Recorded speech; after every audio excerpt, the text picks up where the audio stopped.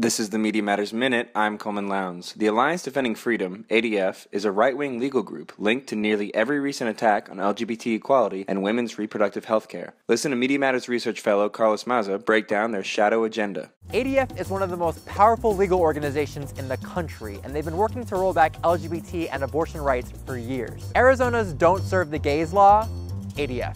Indiana's Religious Freedom law, ADF. North Carolina's Creepy Bathroom law, you guessed it, ADF. And they argue that there's no constitutional right to abortion at all. ADF often ghostwrites these laws and hands them over to state lawmakers, testifies on their behalf, and then defends them in state and national media. The problem is, news networks often identify ADF as a Christian or conservative legal organization. Instead, they should be honest about ADF's work to criminalize homosexuality and abortion, rather than letting them pose as a rational conservative legal group. For the full video on Alliance Defending Freedom, please visit MediaMatters.org.